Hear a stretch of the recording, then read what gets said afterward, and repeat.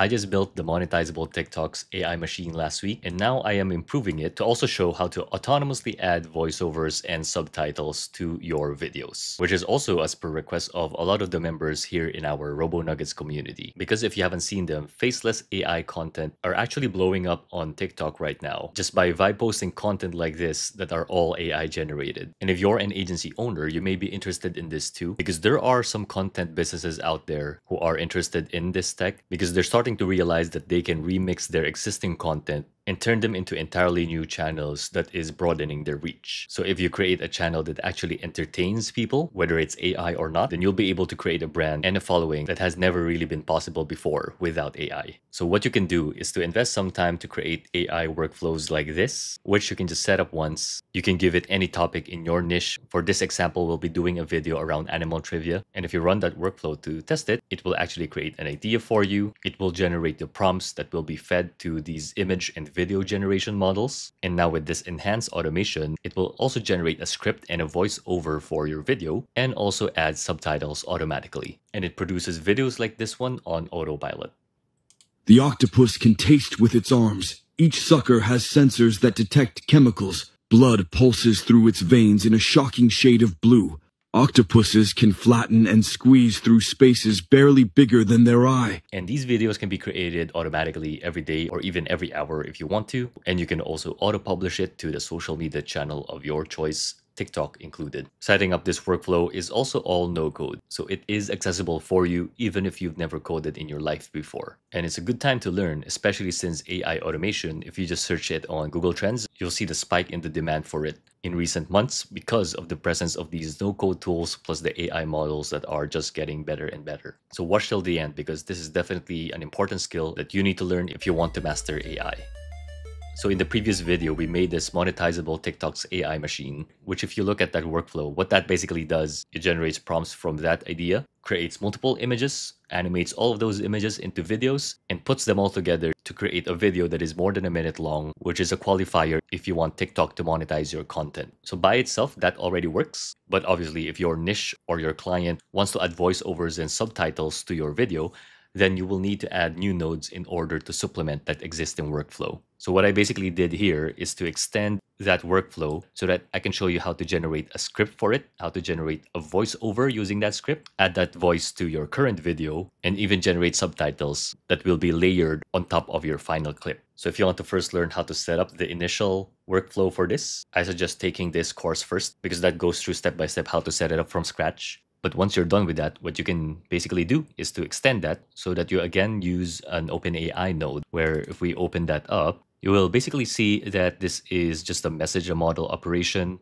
And if we open this, we just have some guidance here for a system prompt for ChatGPT to give us a script specifically for this example. So if you're not working with animal trivia, what you can just do is to copy paste this into ChatGPT and ask it to amend your system prompt. But you can see here, there are basically a couple of rules around the formatting. And here is where we pass on the idea. So for this specific run that I did, the video will be focusing around trivia for this animal in particular. So if you look at the output, basically what that provided us is a really good script that we can actually pass along to n8n, which is the service that we'll be calling on to generate the voiceover. But if you look at the succeeding node here, what we actually did is to post a request to n8n still, but through this service called fal.ai. And just to recap, fal.ai is basically a service that lets you access several other AI models. If you just look at their model gallery here, you'll see they have something like 200 plus models in here, which you can easily tap into, which is why FAL is so powerful because they update consistently around newer models as they arrive.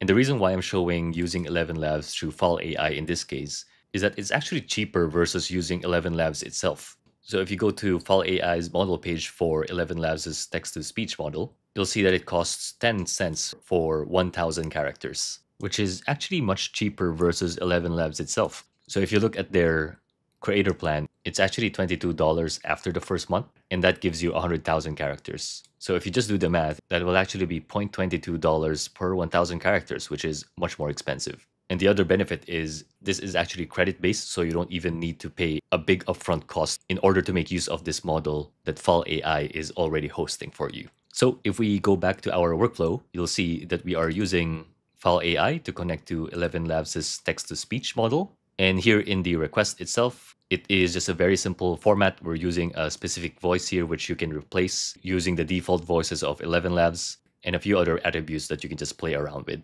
But you'll see when you post that request, it will be sent to File AI. We have a wait node here because that takes some time before 11 Labs can produce the voice for you. And finally, once that's done, we will have to get that specific voice and have the URL of that audio file loaded into n8n. So if you just copy this and paste it into any tab, you'll be able to preview it like so. The octopus can taste with its arms. Each sucker has sensors that detect chemicals. So that's sounding pretty good. So if you just check the cost of that 11 Labs generation in File AI, you'll see that it costed less than 4 cents, which is very economical. So now that you have the audio file and also the video file from the previous steps, what you just need to do is to overlay that voice into that audio so that you can get the video with a voiceover added. And so in the next node here, it's basically another HTTP request, again to File AI, and again using the FFmpeg service, which would put those two files together, the video and the audio. So the only difference here is that in the body, what we are sending is exactly that. We have a dynamic value here that is coming from the get final video node, which is dynamically being replaced to this MP4 file that came from a previous node with File AI. And then we have this audio, which is the voice over MP3 file that we just generated now. So when you run that node, that will once again send a request to File AI. We again have a wait node here because FFmpeg takes a while for it to stitch the video and audio together. And finally, we'll get the output of that request through a get node, which is outputting with this video URL that again, you can just copy, paste into any tab, and that would download an MP4 file for you, which once again, you can preview the video, but this time with a voice over MP3 file overlaid on top of it. Blood pulses through its veins in a shocking shade of blue. Look at that eye, it's so realistic. So now that video is actually already pretty good. But if you want to take it a step further, you can also actually use File AI now to add subtitles to that video. What it will do essentially is it will analyze the audio for you, transcribe it, and also match what's being said in the video with the text so that it's properly timed. So for you to do that, you can just do another HTTP request. So this one called create subtitles. It again uses File AI, specifically their auto caption service. And if we scroll down to what we are posting as a request, this is essentially File AI's syntax that we need to adhere to.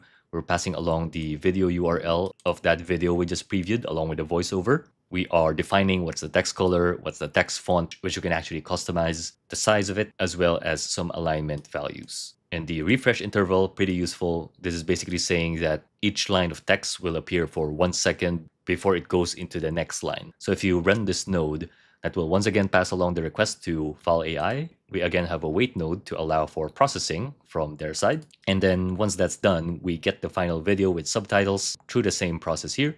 And it will output for you this video URL, which again, you can just copy and paste into any tab in Chrome or any browser. And now you have this file, which you again can preview. And now you have the subtitles here along with the voiceover. Into a sandy seafloor in under a second. And perhaps the eeriest twist, lose an arm in battle. And if you look at how much that costed, basically I've run the auto captioning 8 times and each one only costed 10 cents. So from my experience, this is one of the most inexpensive ways for you to do this. And so now that you have this MP4 file, you can just proceed with logging the URL of that to this Google Sheet. Same with the original tutorial. And it will put that URL into your Google Sheet template. Which now, from that Google Sheet, what you can do is set up this publishing agent so that you can auto-post it to any social media channel of your choice. So this tutorial will go through that if you haven't seen it yet. So there, that is basically one way to add a voiceover as well as subtitles to your videos, and is also one of the cheapest ways to do so. Obviously, there are some drawbacks because this technology is still in its early phases, I would say, and also because it's one of the cheapest ways to do it. So for example, I disabled these sound prompts nodes for this run because I was finding that with File AI's FFmpeg tool, it actually can't mix two audio files together. So it was having trouble mixing the sounds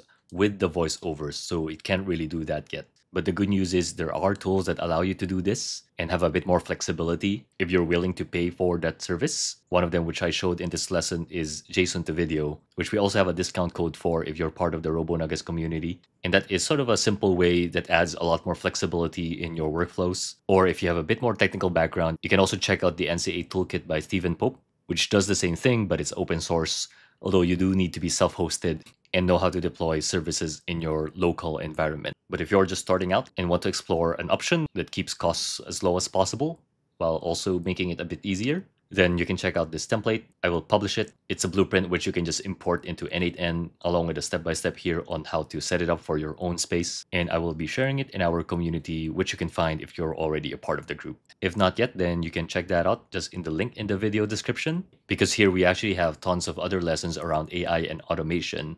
And the great thing is, even if you're not planning to go into faceless AI content yourself, there's actually enough demand for it that some clients are asking to directly rebuild the RoboNuggets lessons that we are publishing, because it's something that they want for their own business as well. So since our agency can accommodate all of them, usually I post a lot of the paid opportunities here as well, along with other partnership collabs coming from different members of the group. So if that's a network that you want to get access to, then check out the RoboNuggets community just in the link in the video description. We also have several events here in our calendar. And to make it as accessible as possible to the most active members in the group, we actually do these bite-sized build sessions where if you host a session where you share something you learn, either 30 minutes to an hour, you actually get a free month of membership. So that's just a way for us to give back to the members who are contributing the most. So if that's something that you're interested in and also build your credential plus train yourself with presentation as a skill that you want to level up, then just an FYI that we also do these things. So check it out. It's just a link in the video description if you're not yet part of it. That's it for this one. See you guys next time. Thank you.